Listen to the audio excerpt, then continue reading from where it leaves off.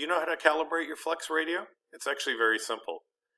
If you do not have a GPSDO installed in the radio, or you're not using an external 10 megahertz reference into the back of the radio, which all radios will do other than the 6300, you can calibrate it quite simply. You're going to go to Settings, Radio Setup, and into the RX tab.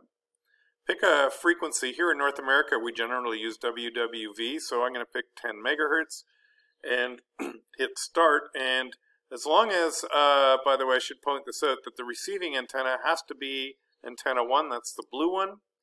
We'll go back to our settings, and we hit Start, and the radio will flip to 10 megahertz, where it will receive the signal from WWV, and then come back and recalibrate and give us a number.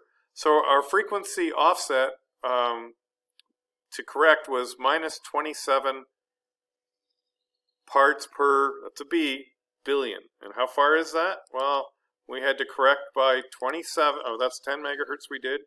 And we added a number of 27 parts per billion, that's with a B, and we hit calculate. And we had to readjust this by 0.27 of a hertz. That's a really small number. And your number might be bigger. Don't worry about it.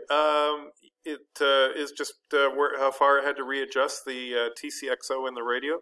And but now you can say you're on frequency.